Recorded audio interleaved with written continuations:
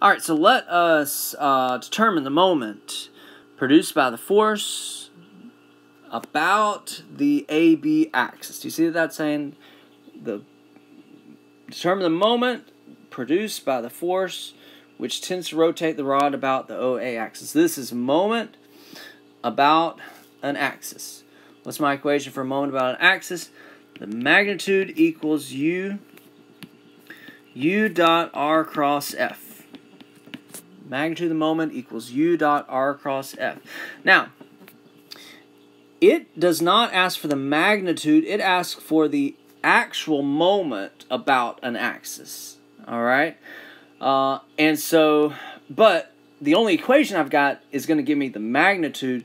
So at the end of the problem, when I'm almost done, when I think I'm done, I've got one more step, which we talked about last time. I've got one more step. I need to dot it with U. But don't worry about this right now.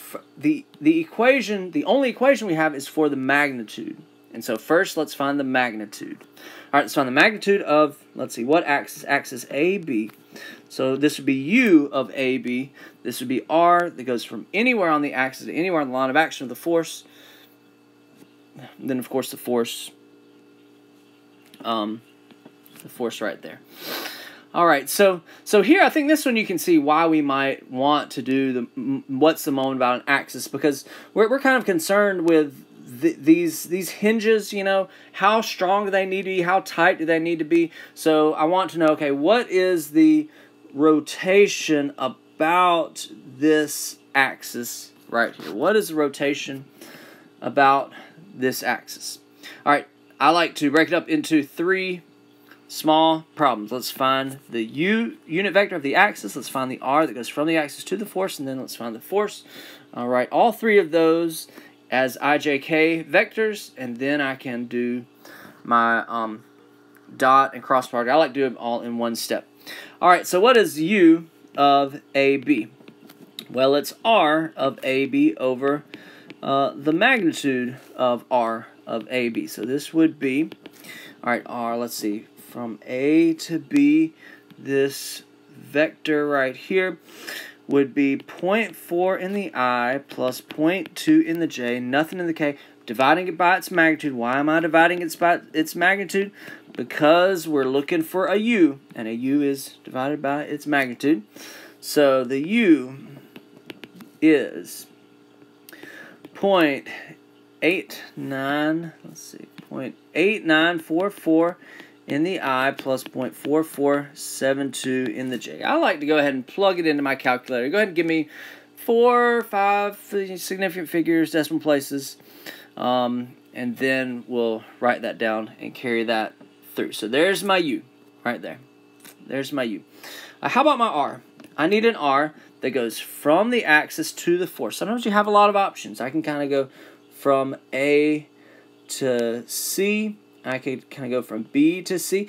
Technically, I could go from somewhere in the middle to C, or here to here, or let's see here. You know what I think I'm going to do? I think would be the easiest R, anywhere on the axis to anywhere on the line of action of the force.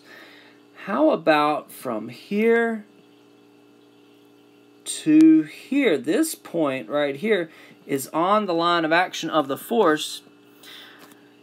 I'm just going 0.6 in the I, right? I'm going 6 in the I.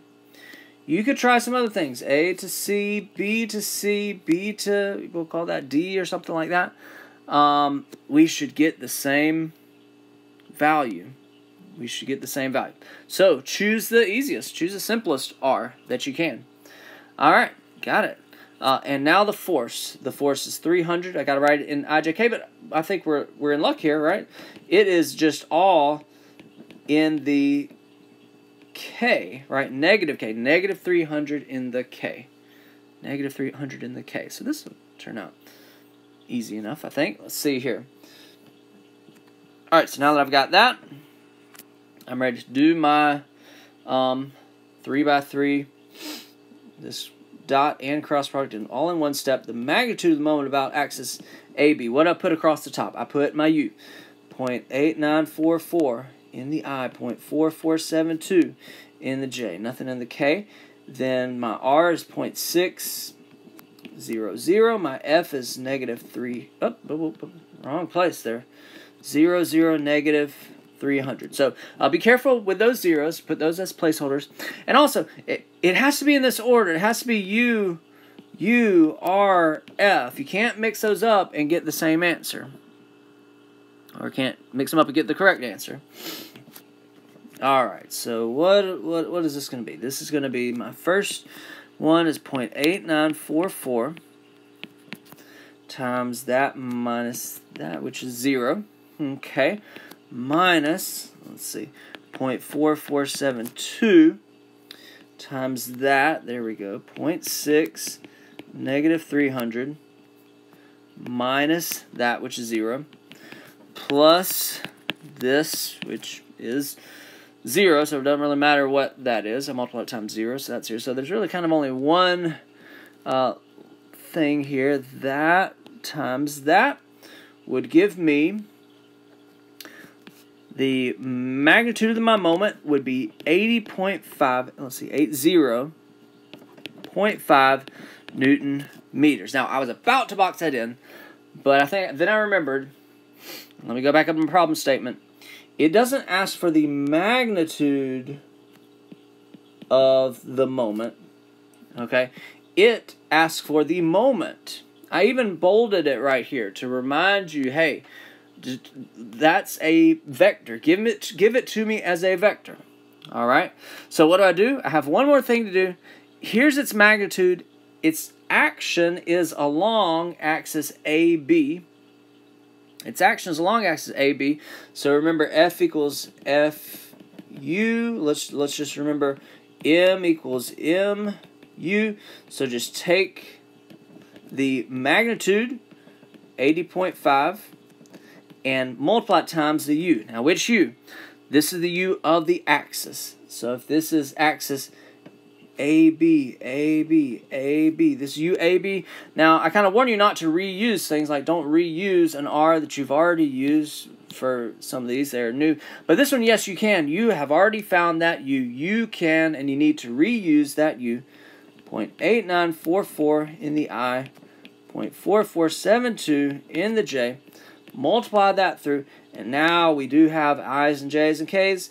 The moment about axis AB caused by this force, 72 in the I plus 36 in the J, units Newton meters. Units Newton, and box that in. Alright, so take a step back. I noticed it was moment about an axis, so I put U dot R cross F. Then I broke it up. Found a U, found an R, found an F, plugged it into my determinant, did the math, came out as a value with no I's, J's, K's, but I wanted it in as a vector with I's, J's, K's, so I need to multiply it times its U. That's my one last step for problems like this where it asks for the actual moment about an axis as opposed to the magnitude of the moment about an axis.